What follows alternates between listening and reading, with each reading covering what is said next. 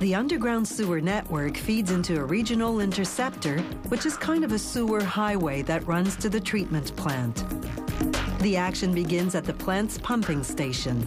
It doesn't look like much from above, but the building extends some 15 stories below ground, right through solid rock.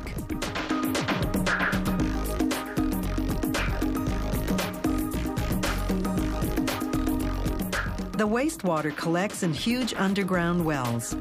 It's not a pretty sight. It's full of dirt, garbage, and fecal matter.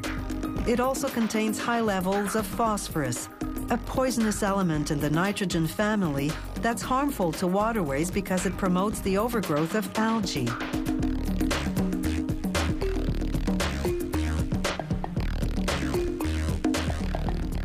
The water flows from the wells to giant pumps that force it to the surface.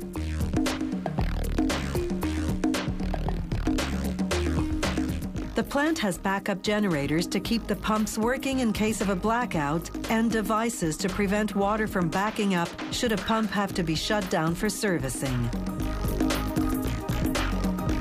Once the wastewater reaches the surface, it flows through the pumping station, down discharge channels leading to the treatment building. Along the way, it's sprayed with either aluminum sulfate or ferric chloride, two chemical coagulants. They gradually transform phosphorus in the water from liquid to solid so it can be removed later on. Once the water reaches the treatment building, it flows through screens. This preliminary filtration removes any solids larger than 2.5 centimeters in diameter, such things as stones, paper, and plastic.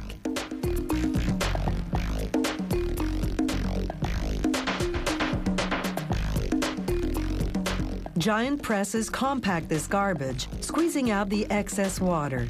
Trucks then haul the stuff to a landfill where it's buried. The wastewater, meanwhile, flows into large tanks called grit chambers. Grit refers to particles in the water, such as gravel, that are inorganic, meaning they don't decompose or burn. These particles, some as tiny as a grain of sand, gradually settle to the bottom. Then they're pumped out and trucked to the landfill. To remove organic particles, mainly phosphorus, they add a polymer, a type of chemical compound. This demonstration shows what happens. Remember, as the wastewater left the pumping station, it was sprayed with coagulant.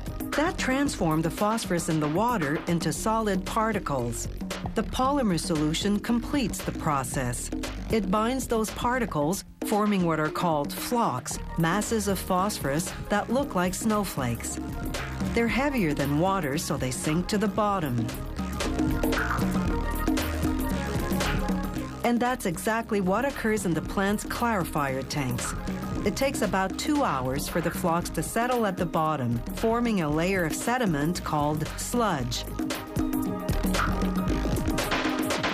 A system of rakes and pumps collects the sludge and transfers it to the sludge treatment building. Unless testing shows a need for additional treatment, the clarified, fully treated wastewater now flows to what's called the outfall, a series of channels that discharge into the river. In the sludge treatment building, they spray the wet sludge with another type of polymer. This further solidifies it so that filter presses can more easily squeeze out the water. Most of the sludge goes into giant incinerators to be burned. The ashes go to a landfill.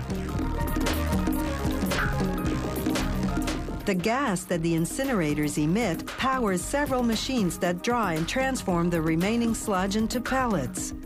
These pellets are sold as organic fertilizer. When it arrived at the plant, the wastewater was full of contaminants that harm aquatic life. Now, after treatment, it contains 80% fewer suspended solids, such as fecal matter, and 75% less phosphorus.